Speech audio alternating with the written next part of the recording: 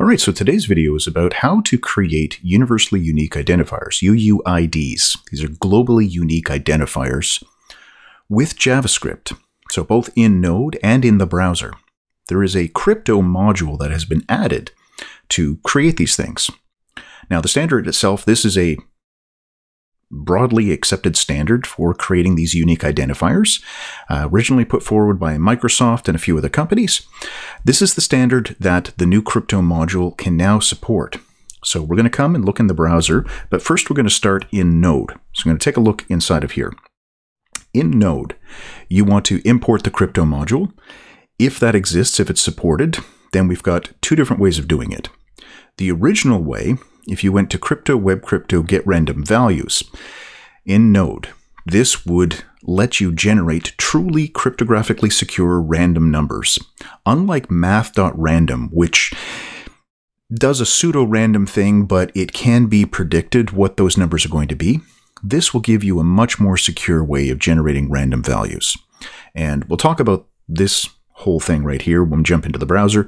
But for now, just know that since about 2013, 2014, this is what was supported in the browser, this approach to get random values, and with an older version of Node, this was supported. The new one in 2021, 2022, this is now supported in Node as well as all the browsers. So I'm going to run it first, and we're going to get this one. It's going to say, it'll be this portion of my if statement that runs. I'm looking to see if this method is in the crypto object. If it is, then boom, there we go. We have a random ID, and every time I run it, I get another unique random ID. But the fallback is the original one. So that's what this method right here is. We're taking a string, we're looping through it and replacing all of the zeros, ones, and eights in that string with random values and then converting them to base 16 numbers to get the same thing as this. So if I change my if statement here so it never runs the other side of it, we're only going to be running this portion. Now when I run it, you can see it's doing the same thing. It's getting us those random generated values. All right, so in the browser, that's what we're doing here. This is the formula. So I'll use this to explain what's happening with get random values in the fallback method. The browser does, let me close this. Here we go. Here's my script that's running in the browser. The browser does support the random UUID. So that method can be called in the browser, and I'm going to write that off. When I run the script in my browser, when I click the button and it runs the script, it's going to do both the get random values and the random UUID, just to show that both work in the current version of Chrome here. It does work in the other browsers as well. So there we go. It is starting with this string right here, and then all of the numbers except for the 4, so the 1s, the 0s, and the 8, are all being replaced with random digits from 0 up to F, so it's a hexadecimal digit. And this is looping through. This is my script in the regular expression that is looking at this thing, and these are the values that it's replacing each of them with. And if you look down here, this is the result. So it's turning this into this. I mean, I can zoom in a little bit here to take a look at this, but here's the values that we're getting generated from this string right here. All right, so I'll refresh this so we can just look at the formula. What we have here is this is becoming a string. So inside the square brackets, I have 1 times 10 to the power of 7. That is that first portion right here. And then we've got 1 times 10 to the power of 3, 4 times 10 to the power of 3, 8 times 10 to the power of 3, and 1 times 10 to the power of 11. So these are the original values that we're generating right here. Because I wrap this in square brackets, it becomes an array. When I say plus after an array, it converts this into a string. So I get just this number right here. Then I'm saying add the negative 1,000 plus negative 4,000 plus negative 8,000. And these become strings because the first value is a string, so it just concatenates all of this to generate this one big long string. Then my regular expression says globally, within that string, find all the 0s, 1s, and 8s. For each one of those, we're going to run this function, the result of which will be converted to a string. So this will create a number that I convert into a base 16 string. So that is my random hexadecimal digit from 0 to F.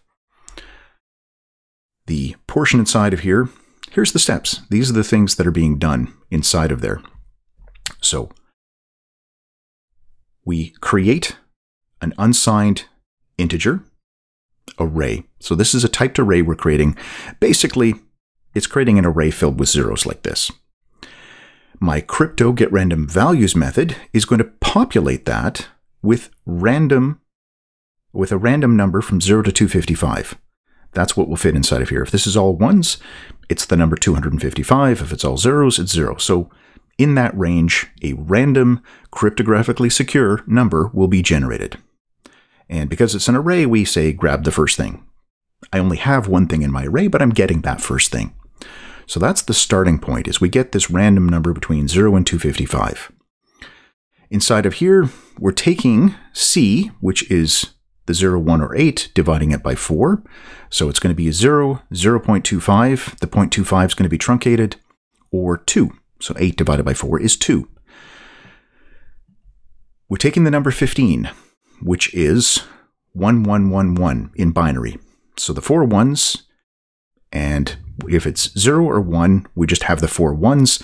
If it's a 2, then it gets shifted over and we get the number 3. So this becomes either 15 or 3. And then we take our random number, the 255, and we do a bitwise AND.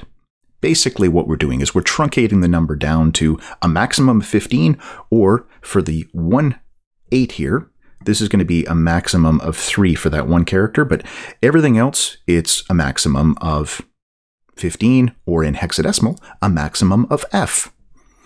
The last step in the process is this one right here, and this is doing a bitwise exclusive OR, XOR.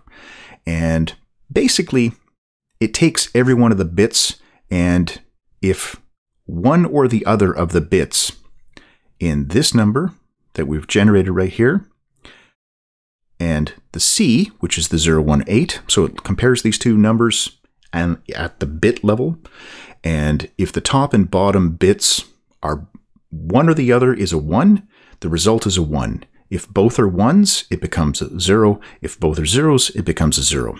So you've got a 50-50 chance for every single bit inside of here that each bit is going to become a 1 or a 0.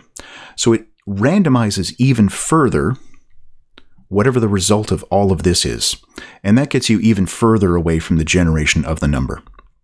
So this is considered to be the most cryptographically secure way of generating each one of the digits that are going to be inside of here that you're replacing all of these except for the 8 with.